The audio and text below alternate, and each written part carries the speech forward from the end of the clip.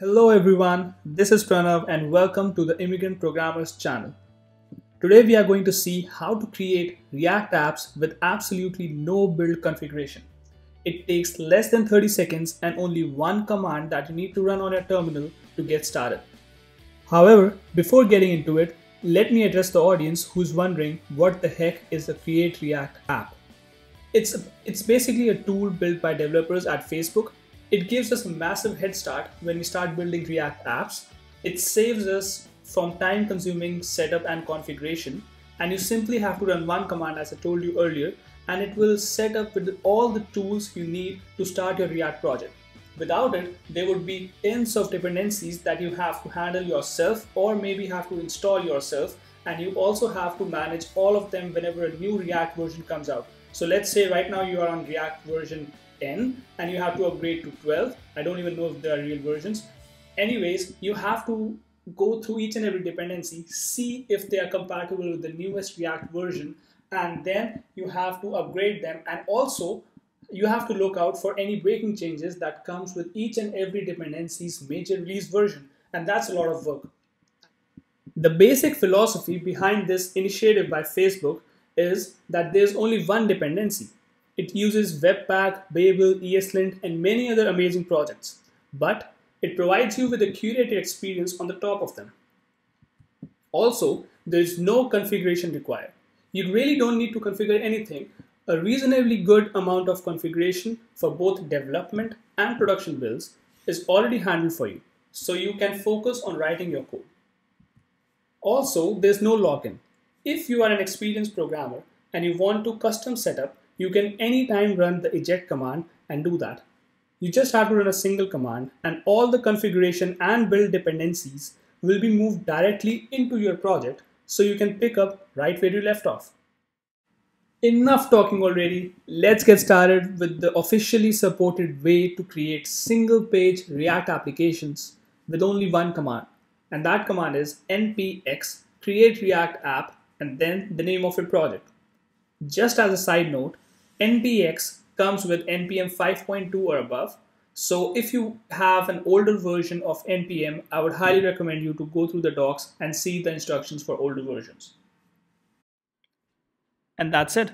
This process took about 30 or 35 seconds, but now we have our first ever React application ready to be served and ready to be tested. So let's see, let's go inside the folder and do a yarn start. It might be npm start for you, and let's see what happens.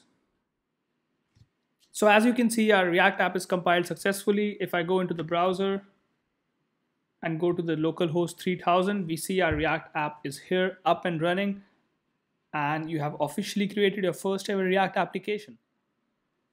Let's glance through the folder structure here. It's a pretty lean folder structure with only a few files and the files that we actually need.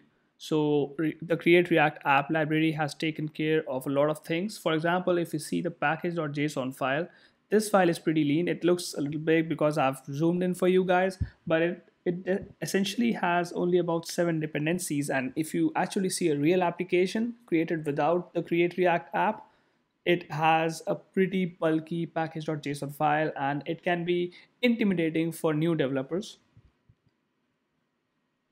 And let's see the app.js file where the real magic is. Let's see if I change something over here. And all I need to do is hit save. It will compile again and we can see on reload that the application is updated. Now it's as simple as that. However, if you have to actually create complex React applications, I would highly recommend you to go through the docs. Going back to the create react app command, now you can optionally add a template to your create react app like this. -- template. And let's say I want to start a React application, but this time I want it to be of TypeScript type. And don't forget to add the name of your application. So I'll say my TS app. And what this would do is this would create a similar React application with a similar experience, but this time the template is TypeScript and all the files would be in TypeScript format. And there are many templates that you can choose, and I would recommend you to go through the Create React Apps documentation where you could see the different kind of templates available. I would add a link to it down in the description below so you can have a look. I'll wait for it to complete. I think it should take about 15 to 20 more seconds, so I'll skip that part.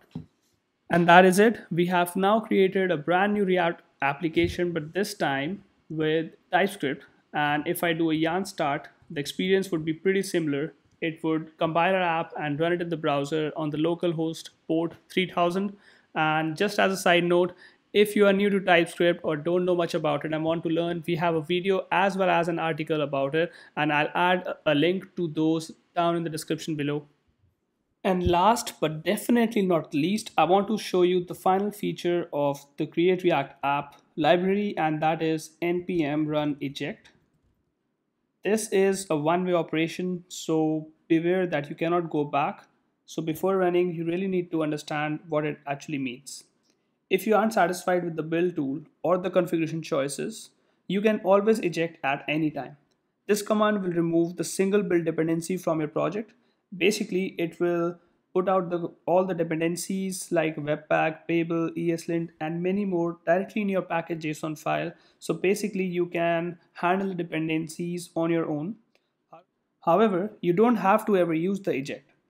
The curated feature that the Create React app provides us is mostly suitable for small and middle deployments, and you should never feel obligated to use this feature. However, if you have a large and complex application and you really know what you are doing, only then you should be messing with this. And let's see what happens when we run this command. Are you sure you want to eject? And they warn us again that this action is permanent. I would say yes, because I just want to show you. So it's basically saying that I have some uncommitted files because I changed something. So I'll do a git stash, which basically removes all the changes that we have made. And I'll run the command again, npm run eject. And this time it should actually be successful. And I'll show you the updated package.json file. As you can see, there were just 7 dependencies, and now we have so many, I don't even want to count.